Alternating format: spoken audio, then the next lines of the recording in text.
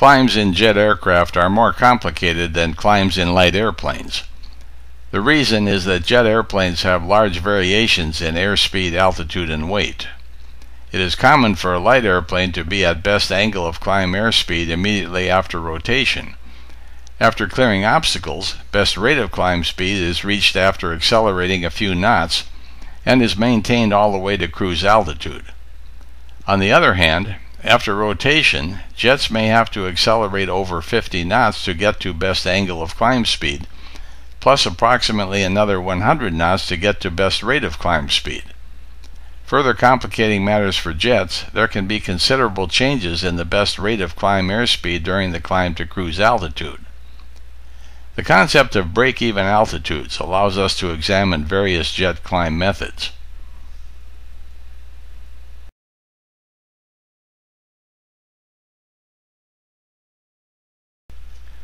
First, let's look at an all-engines climb with no configuration changes.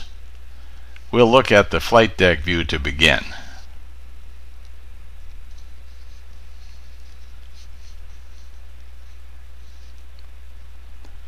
Rotation speed is 150 knots.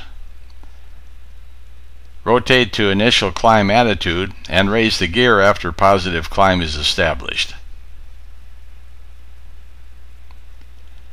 After the gear is up and the gear doors are closed, the climb speed will stabilize at 161 knots and the climb will continue in this configuration.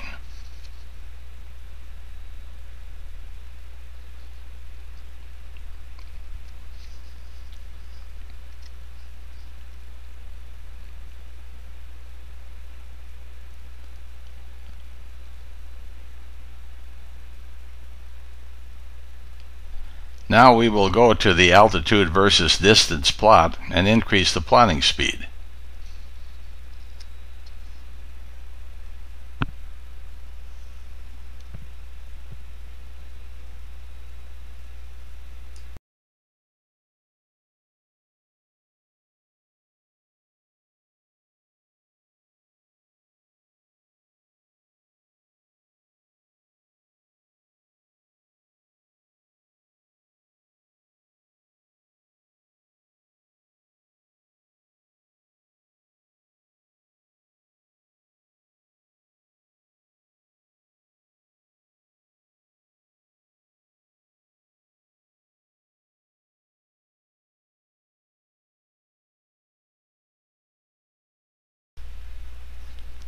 This next case will show an initial climb to 1,000 feet, followed by an acceleration to best angle of climb airspeed, which at this weight is 215 knots.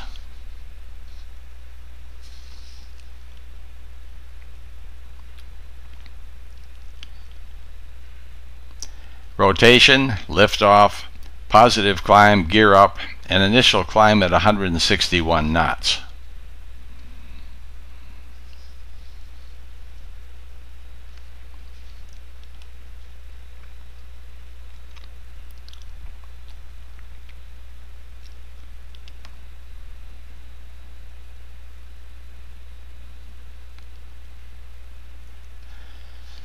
At 1,000 feet, we will accelerate, setting flaps 1 at 168 knots and climb power, flaps up at 207 knots, and continue the acceleration to 215 knots, which will be maintained in this best angle of climb profile.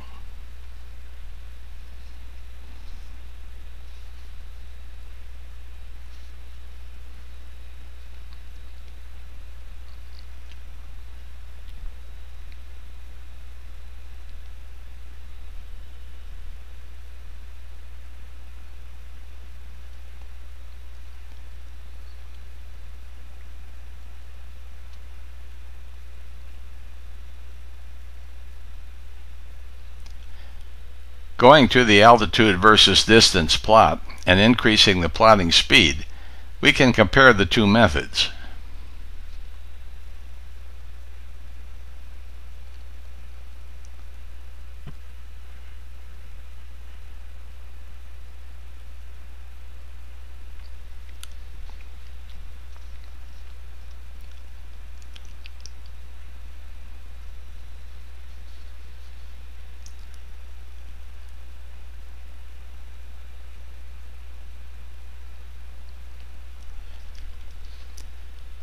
Notice that as we approach 24 miles, the best rate of climb curve begins to outclimb the takeoff configuration climb. Maintaining the initial climb condition is the best method of clearing obstacles in the vicinity of the airport, but there is little difference in the two methods beyond 15 miles. Therefore, it is appropriate to accelerate to the clean configuration after close-in obstacles have been cleared.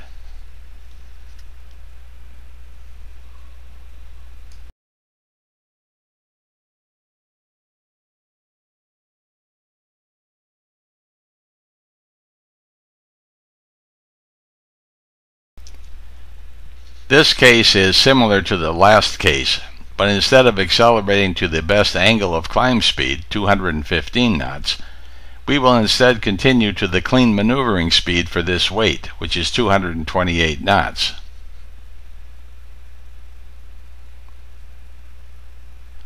Rotation, liftoff, positive climb, gear up, and initial climb at 161 knots.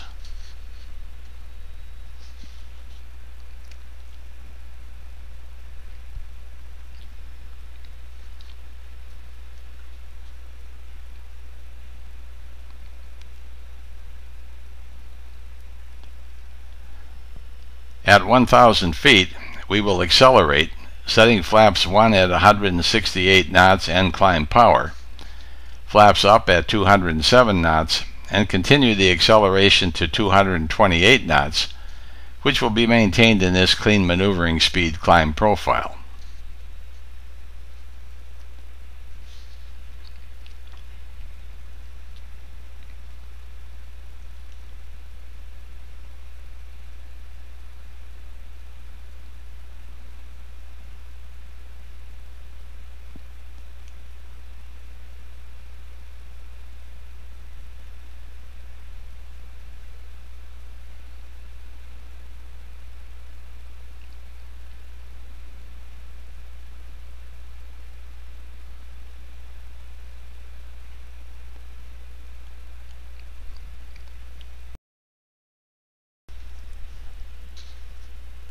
Generally, clean maneuvering speed is slightly faster than best angle of climb speed and produces a climb angle that is almost as good as best angle speed while delivering a climb angle that is considerably better than best rate of climb speed. Clean maneuvering speed is normally used because it gives an adequate buffer above stall speed at maximum maneuvering bank angles, typically 30 degrees. The slightly slower best angle of climb airspeed may require a reduced bank angle limit for stall speed protection, with an almost negligible advantage in climb angle performance. For this reason, clean maneuvering speed is the preferred climb condition for clearing obstructions beyond the airport vicinity.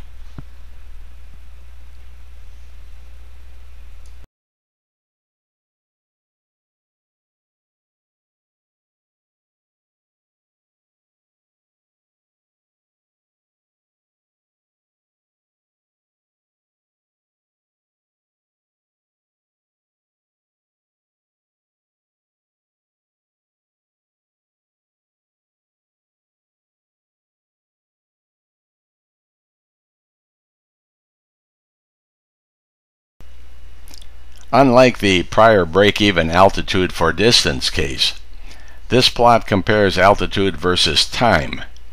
It will tell us the effect on time to climb for several climb scenarios. First, we will look at an initial climb with no configuration changes. Since the procedures are all similar to the prior cases, we will use a greater plotting speed in order to see the final results more quickly.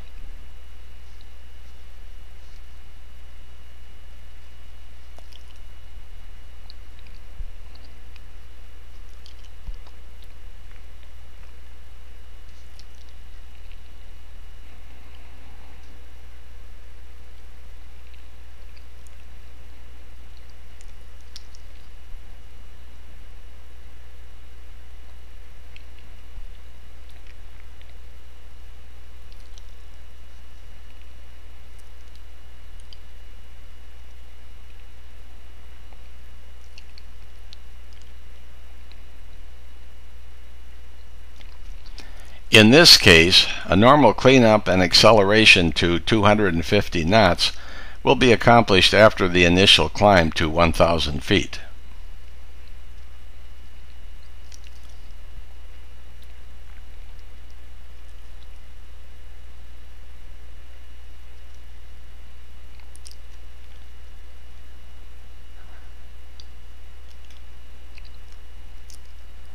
The break-even altitude for time is 4,000 feet at 250 knots.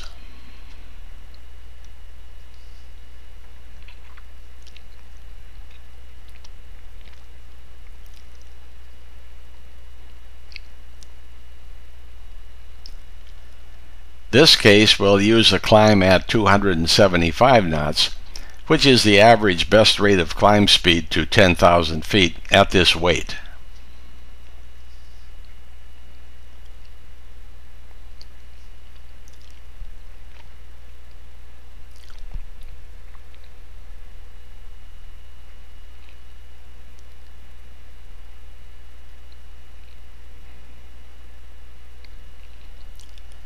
The break-even altitude here is 4,600 feet.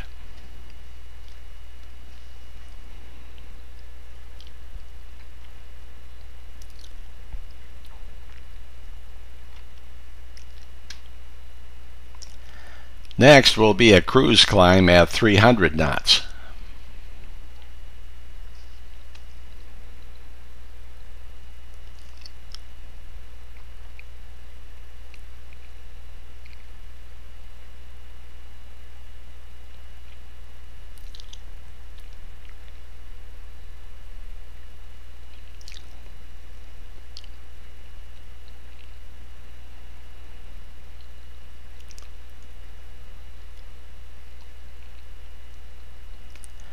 This break-even altitude is 5,600 feet.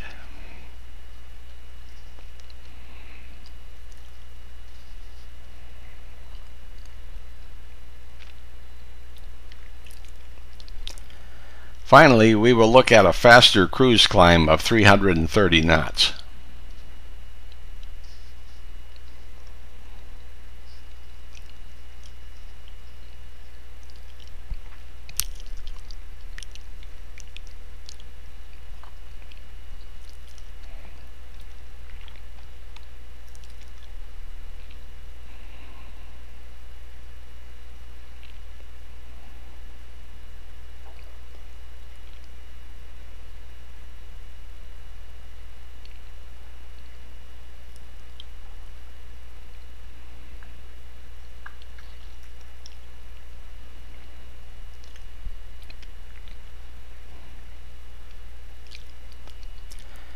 Here, the break-even altitude for time is 7,200 feet. On this plot, the slope of the climb curves represent the rate of climb. Notice that the slope of the 275 knot curve, the second curve, is slightly greater than the other three, which illustrates that 275 knots has a greater rate of climb than the others. We also see that there is not a great deal of difference between the first three climbs. So there is little rate of climb difference for climb speeds between 250 knots and 300 knots. The most important thing to note from these curves is that the break-even altitudes for time are much lower than normal jet cruise altitudes. This means that the most efficient climb to cruise altitude is accomplished by retracting flaps and accelerating to the desired climb airspeed as soon as possible after all obstructions have been cleared. This is the opposite result found for break-even altitude for distance cases, where it was better to clear close-in obstacles before acceleration and configuration cleanup. Since we now know that the most efficient climb speeds should be used as soon as obstacles have been cleared, we will now look at how to manage the climb profile from obstacle clearance to cruise altitude.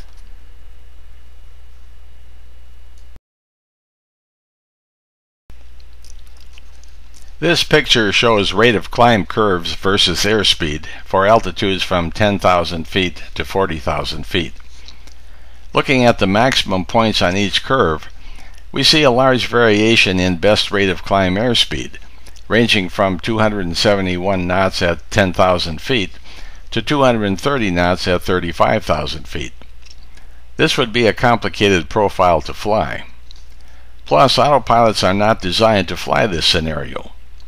Luckily, there is a simple alternative. Jet autopilots can maintain a constant indicated airspeed climb or a constant Mach number climb. Notice also that the rate of climb curves are generally flat at the top.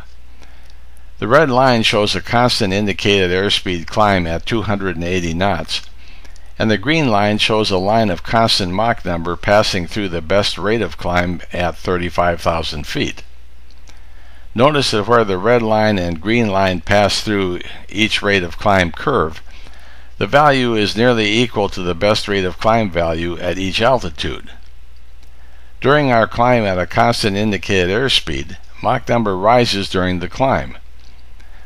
Since Mach number is the ratio of true airspeed to the speed of sound, this increase is caused by the true airspeed increase due to decreasing air density and the speed of sound decrease due to colder temperatures.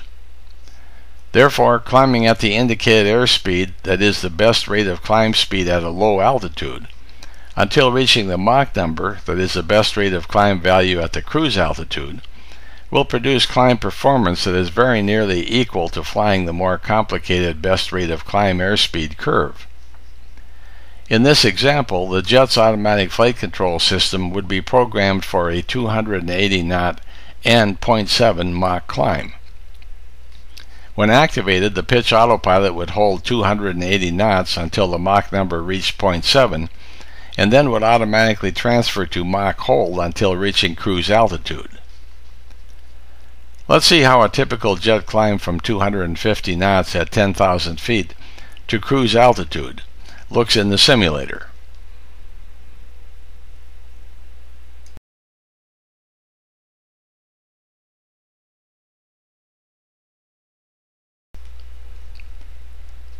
In this example, we are at 10,000 feet, accelerating from 250 knots to the initial climb indicated airspeed of 280 knots. This speed will be maintained until the Mach number increases to 0.7 Mach at the Mach intercept point. The climb continues at 0.7 Mach until reaching the cruise altitude of 35,000 feet, where acceleration to the cruise Mach number of 0.8 occurs.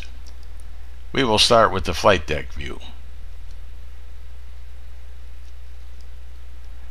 We are accelerating to the initial climb speed of 280 knots, which will be maintained by the autopilot.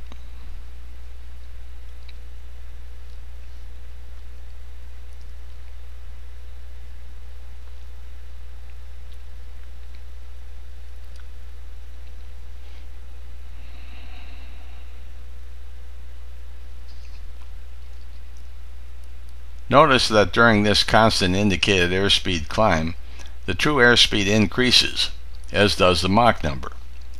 The Mach number is seen in the upper portion of the airspeed indicator, and the true airspeed is shown on the progress page of the flight management computer display.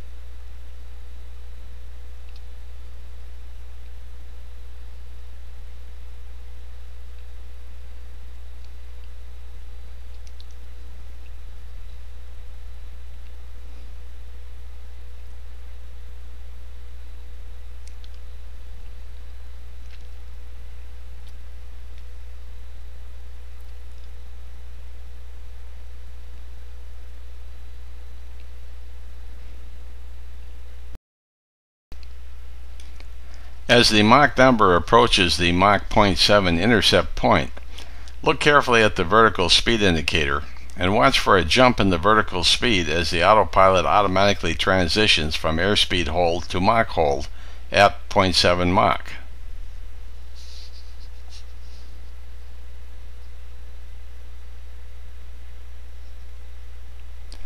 There, did you see it? If not, let's look at it again.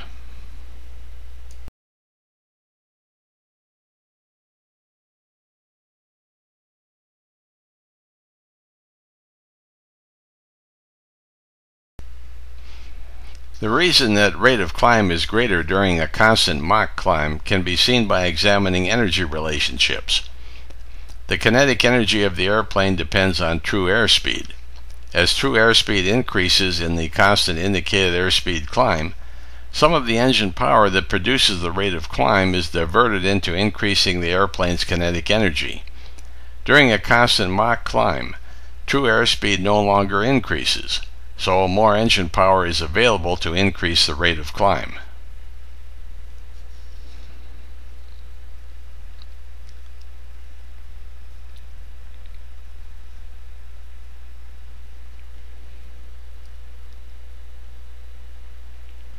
Looking at the altitude versus distance plot, the green line shows the constant indicated airspeed portion of the climb. The beginning of the red line is the Mach intercept point. The beginning of the blue line is the point where the rate of climb has returned to its value at the end of the constant airspeed climb.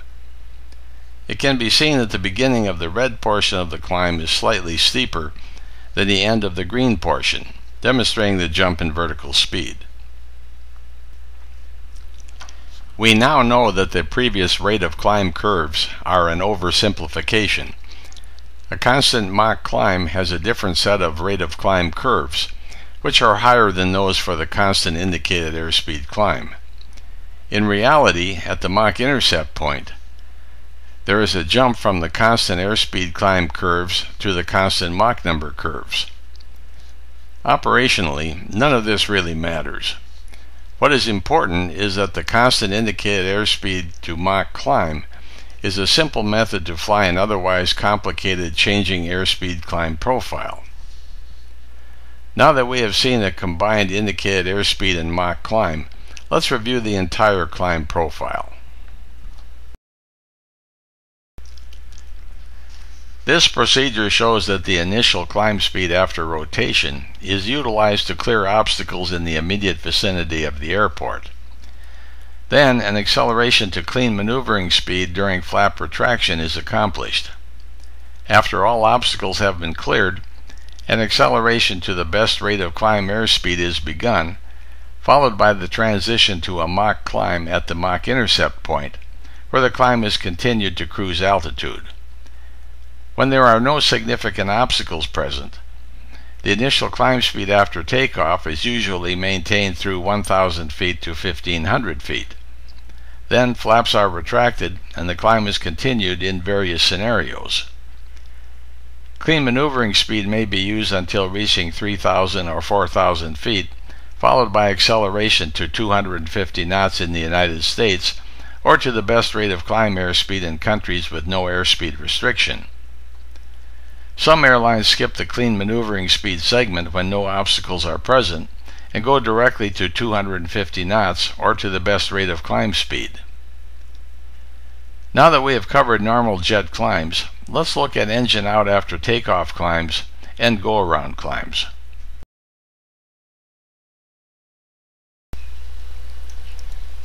First, we will look at an engine out climb at V2 with no configuration changes. Takeoff power will be maintained for the maximum allowable time and then set to max continuous.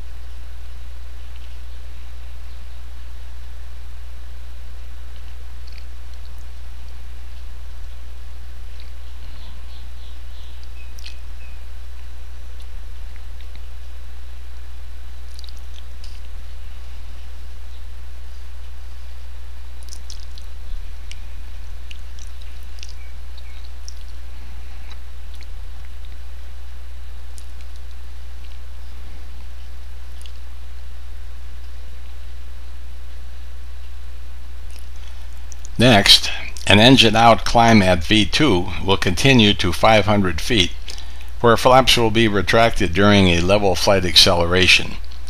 Max continuous power will be set when flaps are up.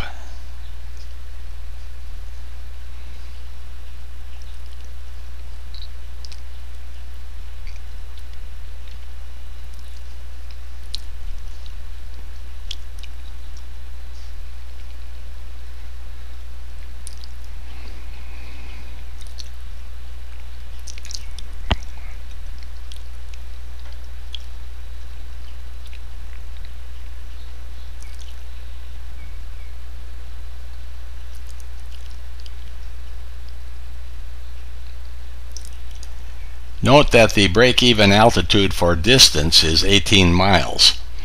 If a return for landing at the departure airport is possible, pattern altitude can be reached more quickly with a climb at V2.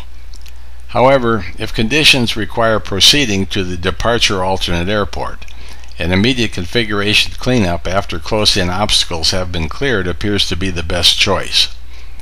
Since the engine-out climbing flight paths are shallow, airports with challenging surrounding terrain have published procedures for engine-out climbs. Here is an example.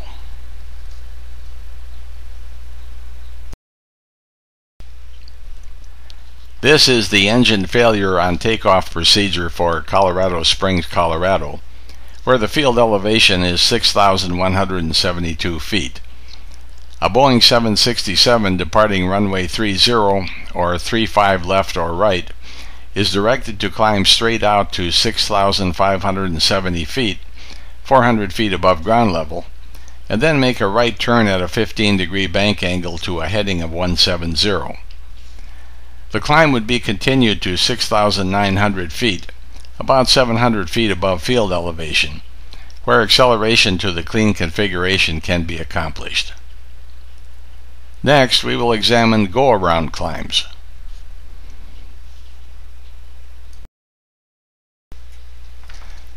On final approach at a gross weight of 260,000 pounds, a go-around will be initiated at 200 feet.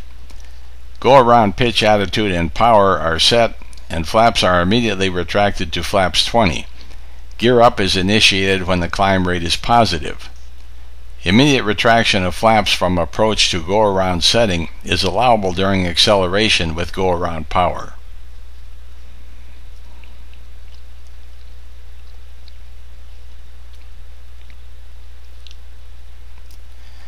Airspeed gain during the change to go-around pitch, attitude, and power is maintained.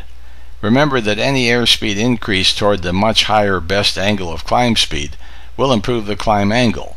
So the gain in airspeed from 138 knots to 143 knots will be kept, and the climb speed maintained at 143 knots.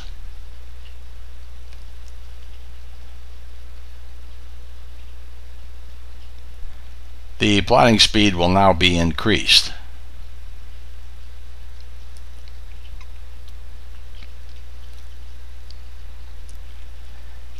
This next go-around involves the same initial procedure, but at 500 feet, an acceleration and flap retraction will take place during a 500 foot per minute rate of climb. The climb will then continue at clean maneuvering speed, which at this weight is 206 knots.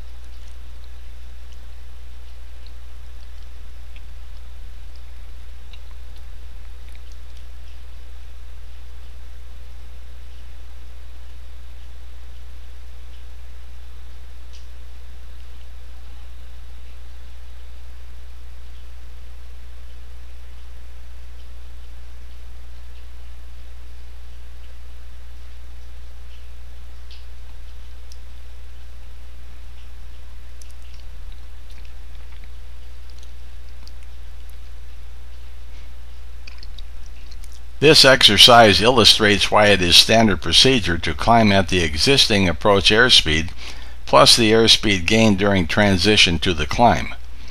Then, upon reaching the missed approach altitude, acceleration to clean maneuvering speed while retracting flaps is accomplished.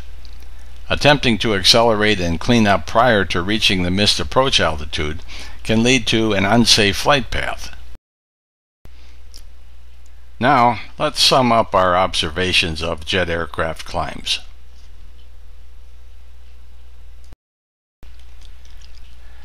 The basic rule for jet climbs is to use existing speed to clear obstacles. Then immediately accelerate to the best rate of climb, best economy, or cruise airspeed, and clean configuration.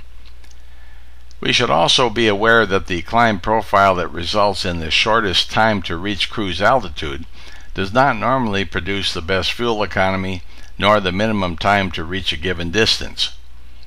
Compared to the best rate of climb case, the best fuel economy profile will be slightly faster, and the climb that produces the minimum time to the destination results in a considerably higher fuel burn. The most economical flight can best be determined by allowing a computer to fly various scenarios for a particular flight, including the effects of altitude, climb and descent profiles, wind, and routing.